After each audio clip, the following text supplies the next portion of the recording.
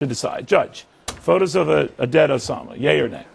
Well, I wasn't the judge in the case, but had I been, I would have said yay. I mean, the public policy of the government in a free society is that the government works for us, we don't work for them, and what's in the government's hands is available to us unless the revelation of it could harm some innocent individual or would gravely affect national security. So I ask you, how can the photograph of a dead person gravely affect national security? That it would incite the Muslim world, you know, the crazy. Then they shouldn't have taken the photos. But once those, they shouldn't have killed the guy in the first place. Well, that's what you fear. Another issue. But once the documents are in the government's hands, the public has the right to see them.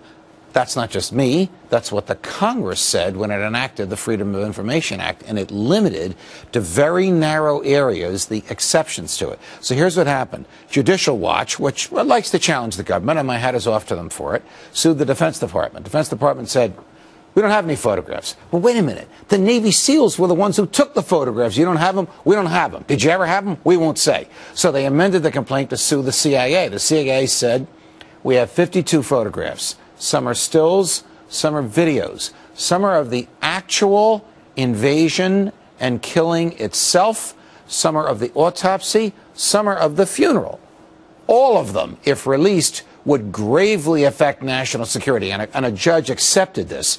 The reason you and I are talking about it now is not so much because of the movie doing well, but because the appeal of this judge's decision was argued just last week. And the argument was that it's akin to tearing up a Koran. It would incite that type of violence? That's the argument that the government made. The government was so adamant about this that they didn't want the judge to see the photos in the privacy of his chambers so that he could make an informed decision.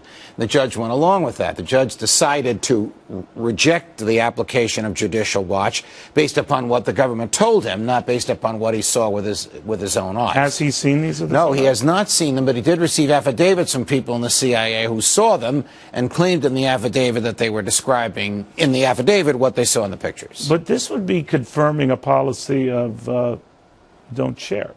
Don't show. It would be confirming a policy contrary to the principles of the First Amendment, which is openness and transparency in the government.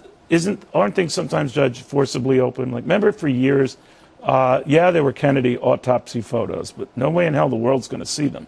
And invariably, after years, they kind of leaked out. Somehow they do leak out. Yes. What do you predict here? Sometimes the government punishes leakers. Sometimes the government rewards leakers and sort of looks the other way. It depends on the tenor of the time. I think these will come out, but probably when it's no longer a hot issue as it is today.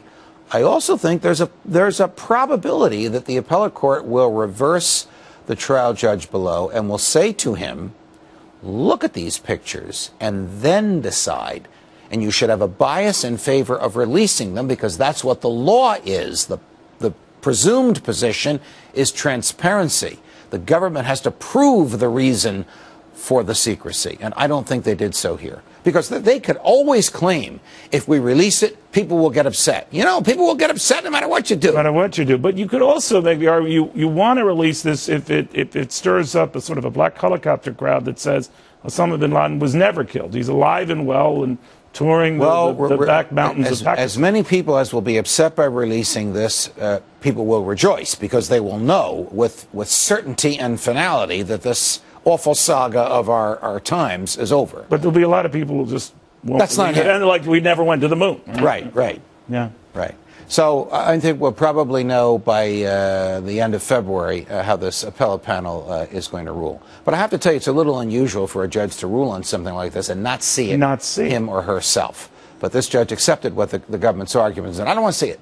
And it's a little weird for government to get involved in helping out the production of a movie and not show the underlying photographs on which that movie was based. Very, very unusual. What did the government say, and on what did the government base whatever it said?